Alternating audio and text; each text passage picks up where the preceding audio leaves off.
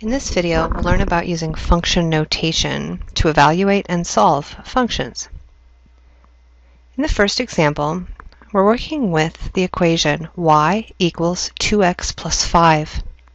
Now notice, when we usually work with a function of this form, we're talking about x being the input and y being the output. So if x is the input and y is the output, I do notice that y is a function of x. I know that because every time I put in one x value, it could only result in one unique y value output. So for example, you might have worked with functions like this where you're asked to find y when x equals -3.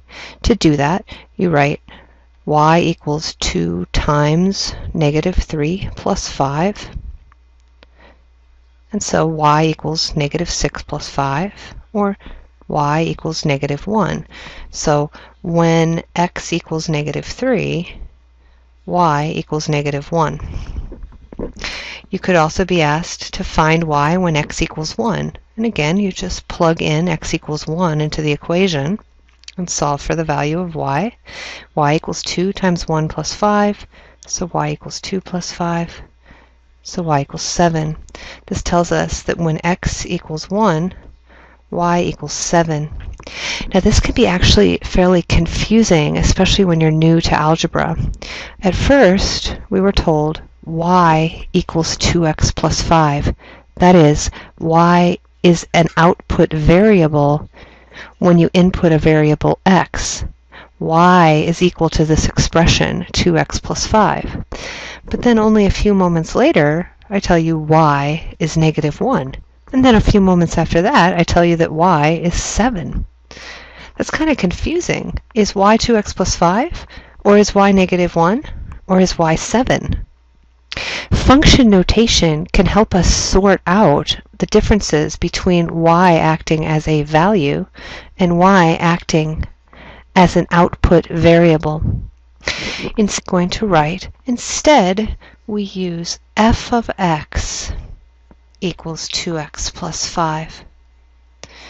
Noting here that this is exactly the same thing as saying y equals 2x plus 5, but instead of using y, I let y equal f of x. I'm doing this, and I'm doing this to note that y is a function of x. Function of x, f of x. You input x to the function, it outputs f of x. It outputs y. F of x is y. But now, when I note it this way, and I use this notation, instead of inputting x equals -3 and outputting a y, I can input x equals -3 and output f of -3. You still evaluate the problem in exactly the same way. This is -6 plus 5, so it's -1. But now I say f of -3 is -1. It's saying when x is -3, y is -1. F of -3 is -1. Similarly, as we said above, when x is 1, y is 7. Now with function notation, we'll write f of 1. You're inputting 1 into f of x. X is 1, and I plug that 1 in, and I get out 7. So f of 1 is 7. It's telling me when x is 1, y is 7. F of 1 is 7. Y is 7 when x is 1. Let's try it again. If I say f of x equals 5/7 x minus 3, again, f of x is the output y value. Find f of 21. So I plug in x is 21. over 7 times 21 is 15. So overall it's 12. F of 21 is 12. That's saying when x is 21, y is 12. F of 21 is 12. The function at x equals 21 is a y value of 12. Whereas note the difference here. We're asked to solve the equation f of x equals 21. That is saying y equals 21. Solving, if I told you y is 21, solve it to find x.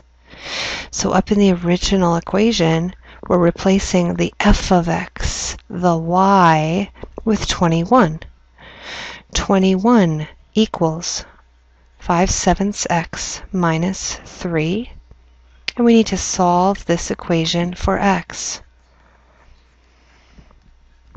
To solve for x, I add 3 on both sides. I get 24 equals 5/7 x. And then I multiply both sides by 7 over 5. So I have x equals 7/5 times 24. So f of x equals 21 means that x equals 168 over 5. So if y equals 21, then x equals 168 over 5. Let's do the same thing, but instead this time we're given a table of values. We're told y equals f of x. And here's some input-output values. If we want to solve or evaluate each of the following, first we're asked if f of x equals 0. Notice what that's telling us. It's telling us y equals 0. So we want to find x. So I go to the table and I find where f of x equals 0, where y equals 0, and that's here. When y equals 0, x was 3. So if f of x equals 0, that means x equals 3.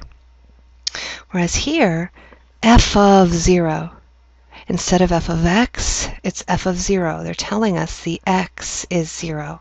So I go up to the table and I find here x is 0 means y is 6. So f of 0 is 6.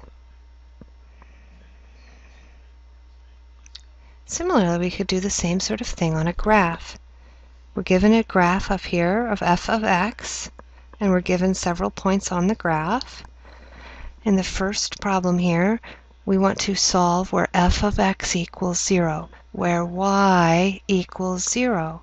Where is the height of the graph?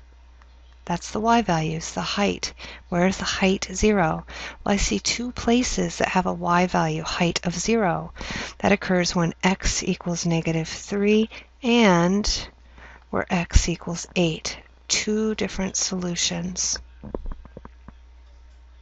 This time we're asked to find f of 0.